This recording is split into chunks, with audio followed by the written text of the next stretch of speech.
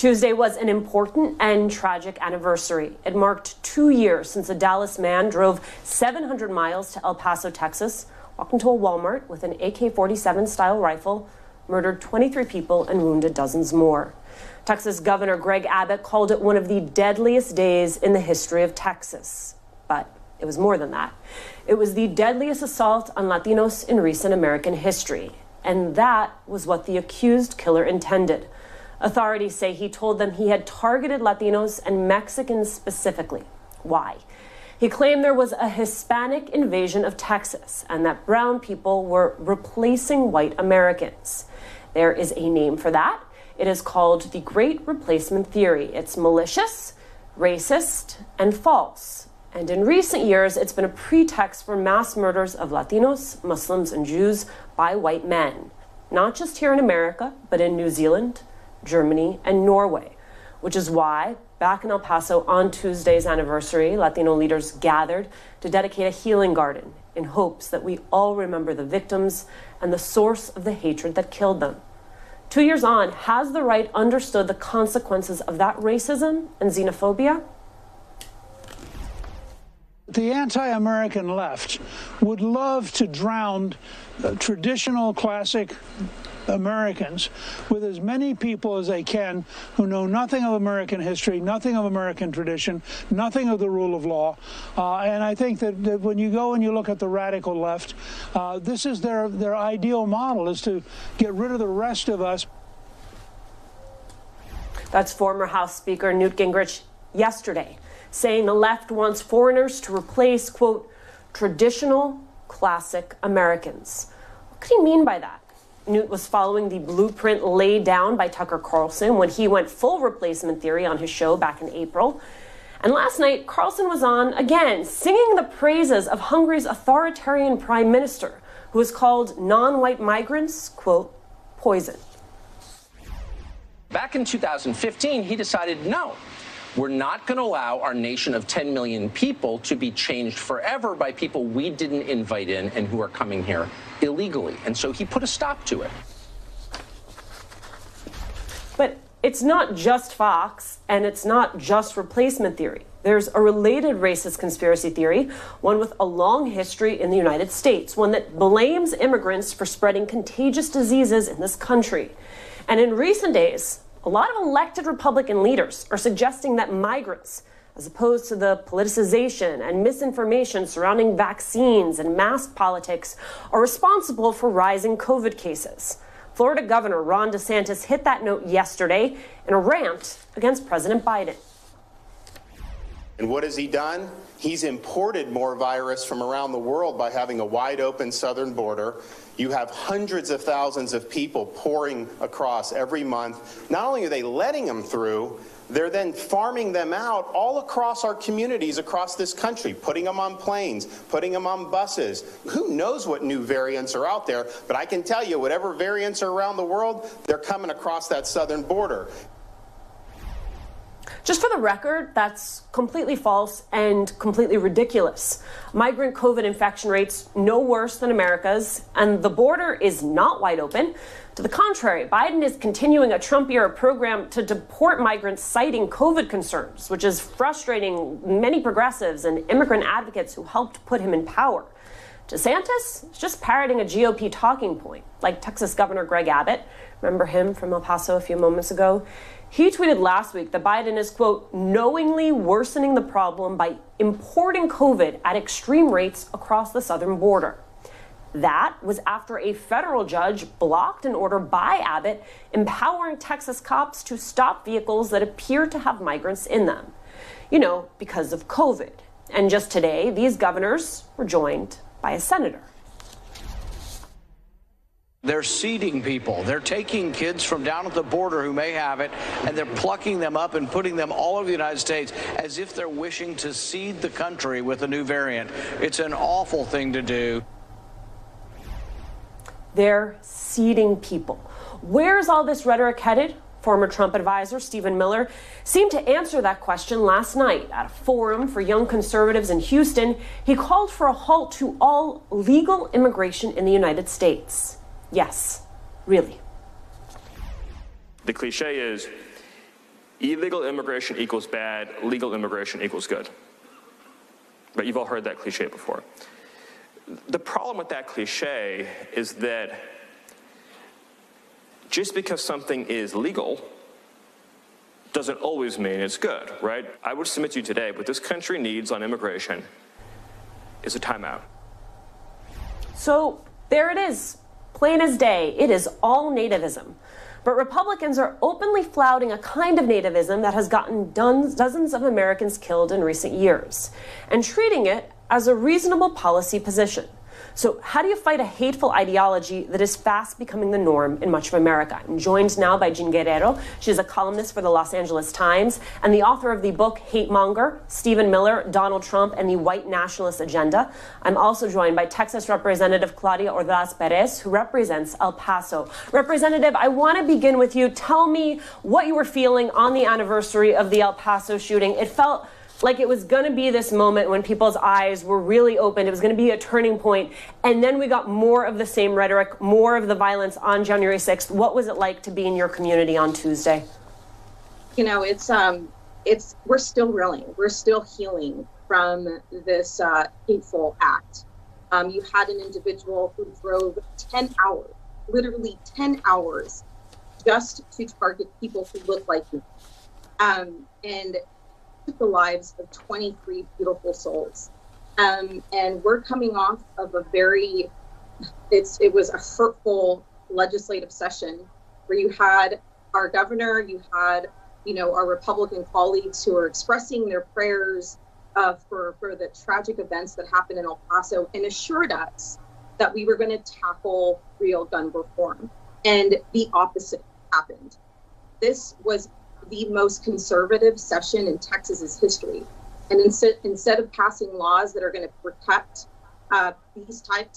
protect people who look like me, prevent future events, tragic events from happening in the future, we did the opposite. We passed what's called permitless carry. In essence, if you have a license to carry, you go through training, so on and so forth. Now you don't need that to carry it in the state of Texas. And it was just a slap in the face. And by doing nothing, session after session, it just dishonors the victims and their families. And it's a sad day. Jean, we hear the representative talk about gun safety. That is one of the many policy issues this touches on. It also, of course, touches on the issue of immigration. And for years, we have heard the right say, this isn't about legal immigration. If you follow our laws, you're fine. And now you have Stephen Miller saying, you know what? There's no real difference between legal and illegal immigration. And America needs a, quote, time out from both. Jean, you literally wrote the book on Stephen Miller. And I am going to guess that you were not surprised when you heard him say that.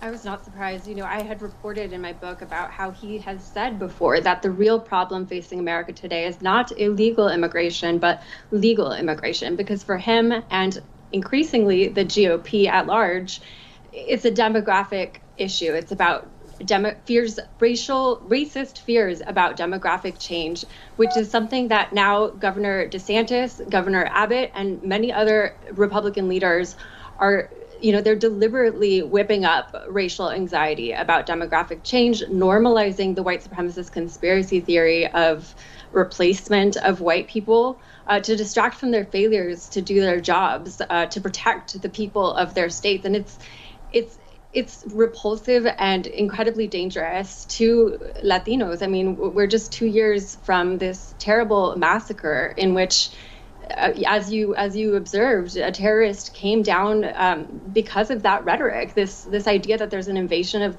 at the border of people bringing crime, people bringing diseases, something that has for decades been used by white supremacists to bring people into their causes, and it's completely false. But in the 20s and the 1930s, immigrants used to be disinfected at the border with Zyklon B, a cyanide-based pesticide that was later used by the Nazis in the Holocaust. Today, it is manifesting in this incredibly dangerous rhetoric and deprivation of asylum-seeking families' due process rights to seek asylum. And this idea that the border is open is completely irresponsible rhetoric, because, they blame Biden for inviting immigrants to the border. They're the ones who are, advertising an open border, which is completely false.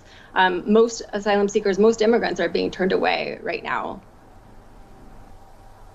Representative, I think about what Jean is saying about the fact that you have Republican lawmakers who are using immigrants as scapegoats when it comes to COVID-19. You have the conversation that is raging in your state right now about voting rights. In so many ways, you see the anxiety about demographic change that Jean is talking about play out in Texas. And one of the reasons that I find Texas so interesting is because, to me, what is happening in Texas is a tell. It is a prelude for what is going to happen, what could happen in the rest of the United States. And you said it perfectly. I mean, these policies and that hateful act that we're still feeling through, all driven by hate. That's the common theme here.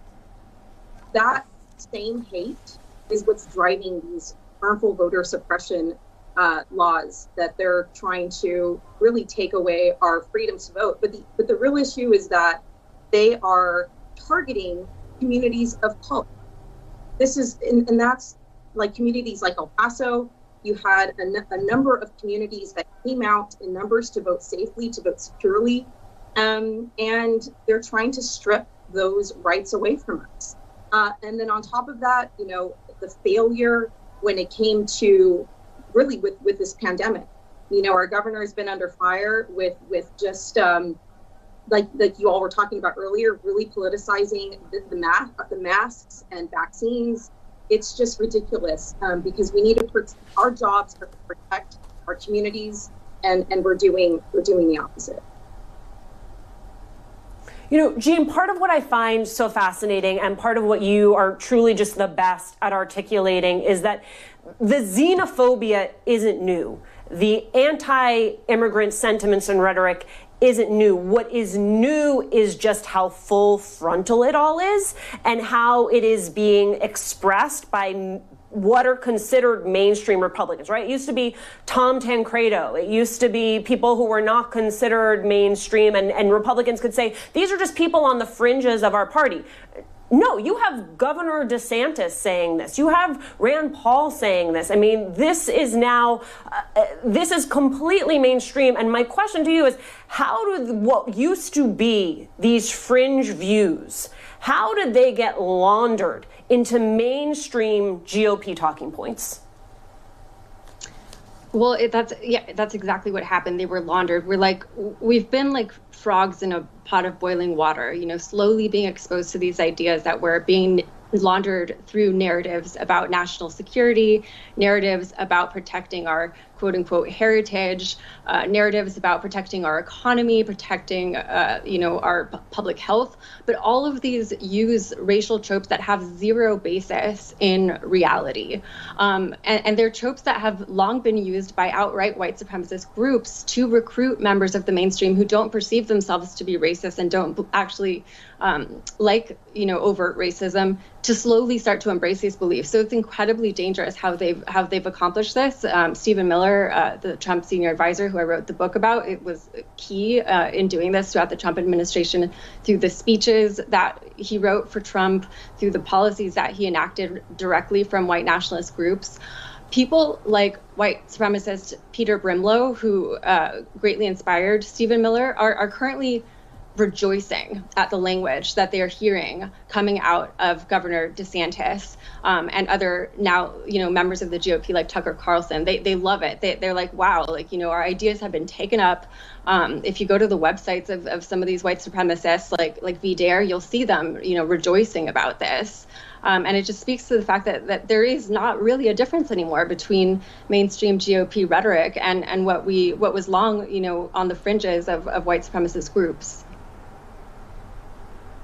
And Representative, what I want to underscore here is this rhetoric isn't just rhetoric. This is rhetoric that we know has consequences, right? That was in full effect 2 years ago, it was crystal clear. I mean, for a community like El Paso, how else do these false narratives impact the community? I mean, when you talk to the people that you represent, do they feel in their day-to-day lives the impact of this language? Absolutely. I mean, I remember this vividly, calling on our elected leaders on the Trump administration to denounce white supremacy, to denounce that, and they couldn't even do that. And it's sad, and you're saying it so perfectly, just embracing these types of just hateful, racist policies. Right now in the state of Texas, Democrats are fighting against taking out what happened in our history, the women's suffrage movement, white supremacy, all of these things. They want to take that even out of our history books. It's just it's on full display, and it was this session. And El Paso is one of the safest cities across the state of Texas, one of the safest cities in the United States of America. And it's disheartening when you're talking to the people who live this and hearing this rhetoric, and just because you may look a little different. And like I said, we're one of the safest cities, and this type of hate just came to our communities and to our community in El Paso, and it's something we're still healing through. We're still hurting. And there's not a lot of support. We don't have that support in our elected leaders. We just hear nothing but false promises, a lot of prayers. But when it actually comes to passing real policies and real reforms, we're hurting communities of color like El Paso. All right, Jean Guerrero, Claudia Ordaz, Perez, thank you both so much